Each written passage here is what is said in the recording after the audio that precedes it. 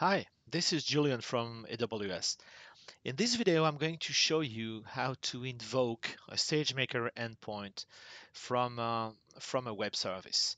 As you probably know, when we train and deploy SageMaker models, SageMaker creates an endpoint, and of course, we can see this in the SageMaker console.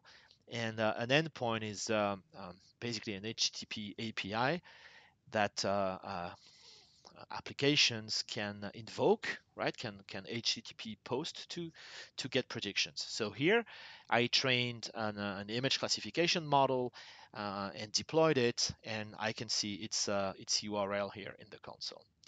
But chances are you don't want to invoke this directly because maybe you need to do pre-processing on the data that is passed to the model.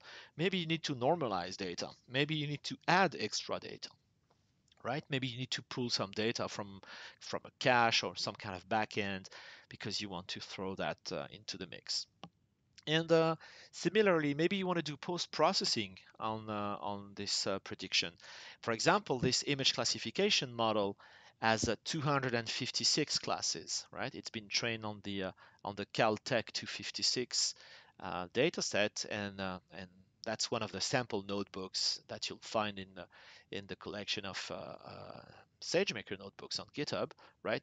And Caltech 256, as the name implies, has 256 categories, which means if we predict an image through this endpoint, we will get 256 probabilities sent back to us, right?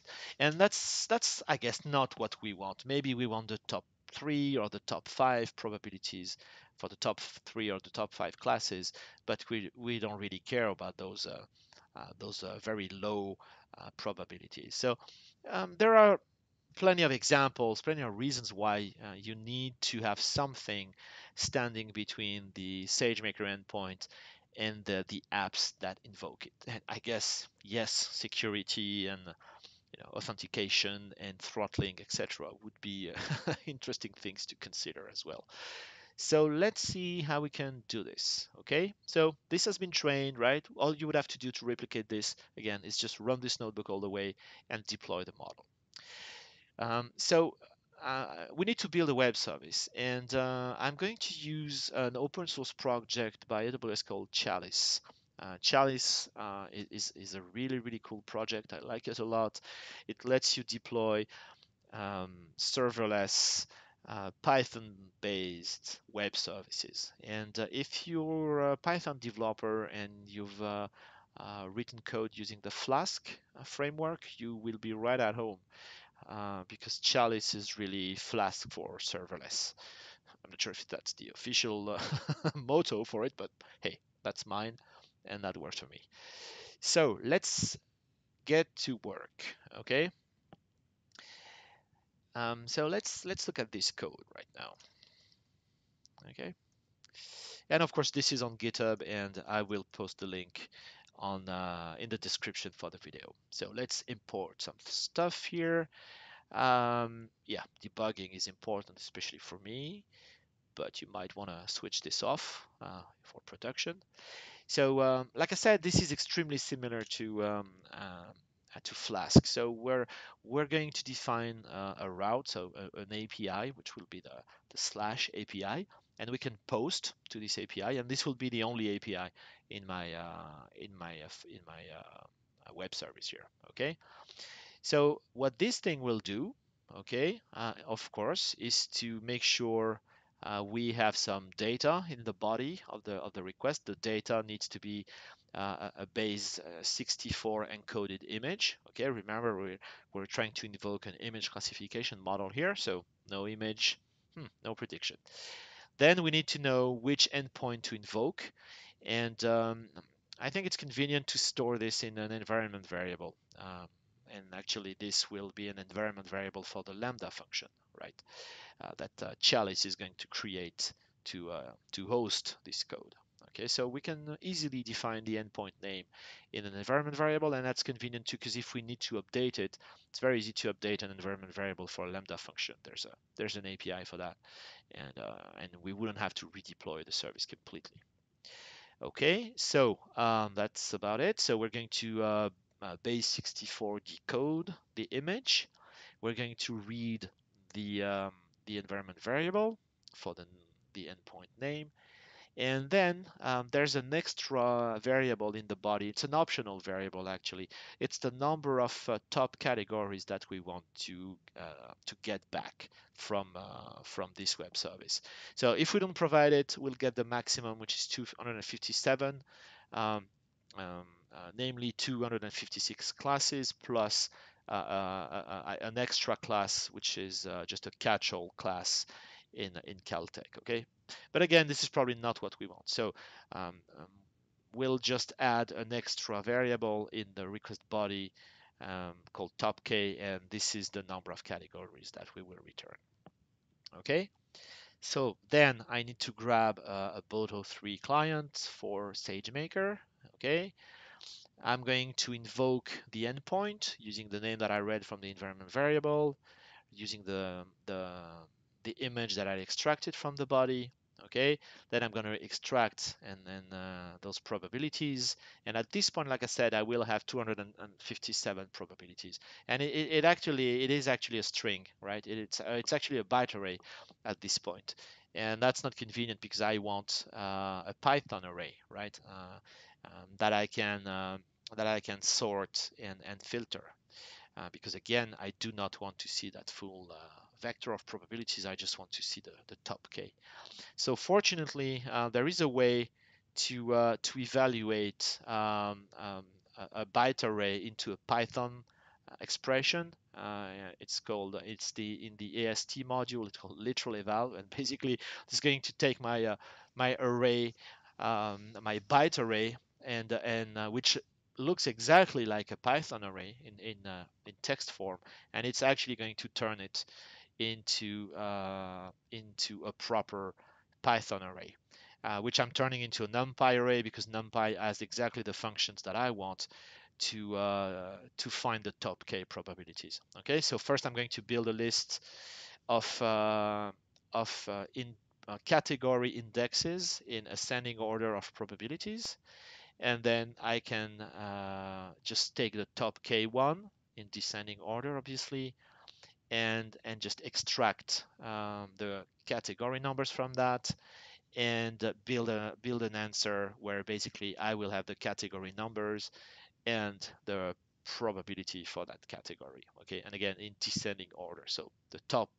one will be really the most likely, and then I will have a few more as specified by top K. And this is my answer. Okay, this is my answer. So that's it. That's all. That's the only thing we do. So obviously, in real life, you would want to do much more.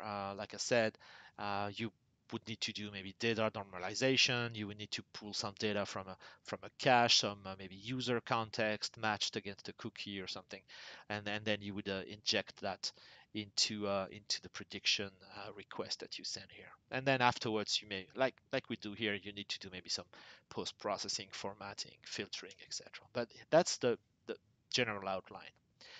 Okay, so we're going to deploy this, and we're going to use Chalice to do this. So Chalice is pretty much zero config. It can build the IAM policy for the Lambda function just by looking at the Boto3 calls that are done in the code.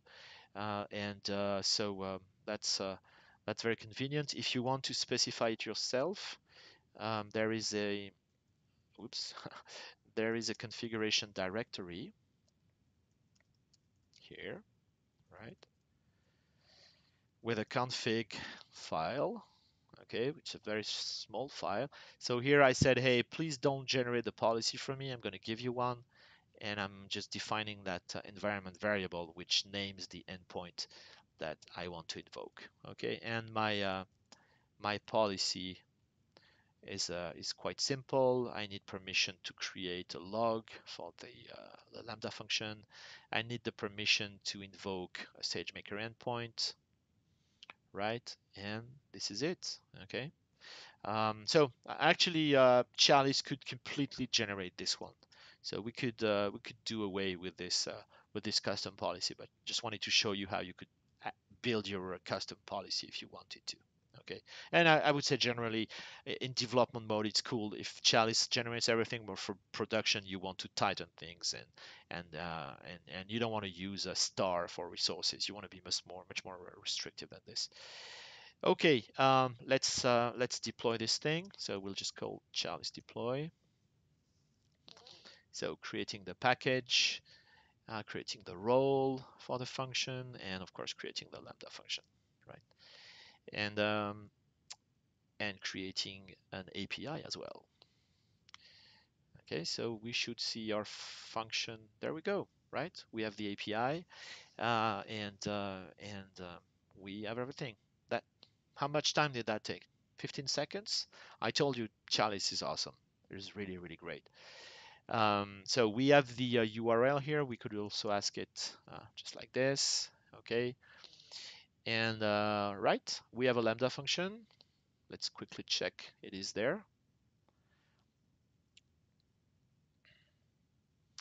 Predictor. There you go.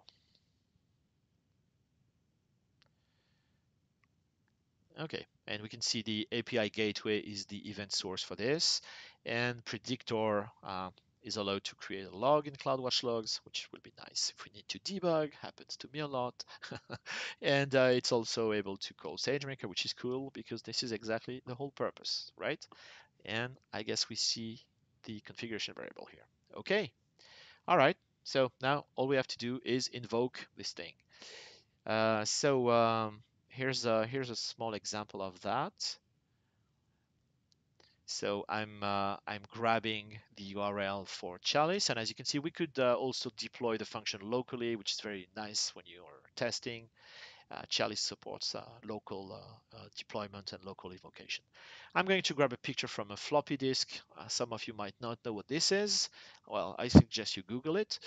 Um, but those of you who are old enough know what a floppy disk is. And this is one of the images from Caltech, actually. And I'm going to build an HTTP post request um, with a body containing the base64 encoded data and top case set to 3, right? So I should see the top 3 category for this image. And I post this to the URL. Okay, let's try this.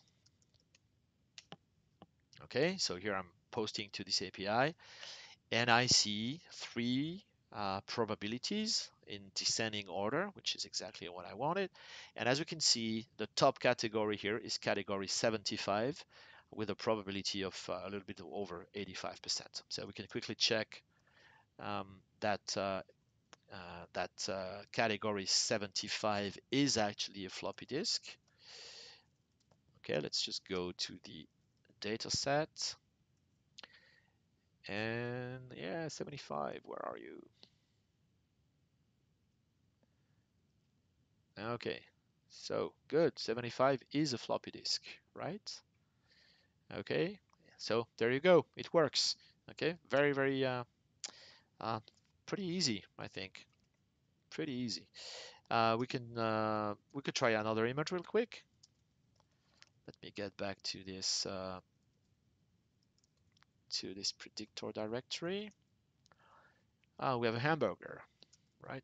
Everybody loves hamburgers. So let's just change this to hamburger. Hamburger, yes, sir. Let's invoke this again. And now we have category 95 with a high probability of 92%. And if I go back here, 95 is indeed the hamburger. So this works, okay? So there you go. Very, very simple code, right? Just a few lines. And it's very, very easy to build a public API that is basically receiving traffic and pre-processing and post-processing traffic for your SageMaker endpoint, right? And Chalice makes it so easy to deploy that right? It would be a crime not to use it if you ask me, right? Unless you really did not want to use Python, but I would ask you why in this case. All right, all right, enough clowning around. I hope you like this. I sure do. Let's delete. our endpoint that we don't need anymore, or not our endpoint, our API done. That was quick. And again, I will put the GitHub link in the video description, right? And that's it for this time. Talk to you next time. Bye bye.